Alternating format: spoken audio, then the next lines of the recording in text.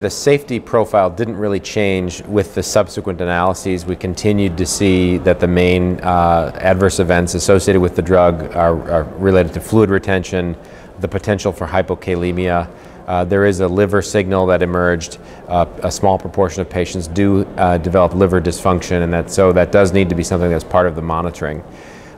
We have previously demonstrated and shown that there are some corticosteroid toxicities that, of course, are of concern in the long-term use of the drug. Surprisingly, the more significant corticosteroid toxicities that we might expect to see, such as osteoporotic fractures and that kind of thing, didn't seem to be worse than what we might expect to see in this patient population in general.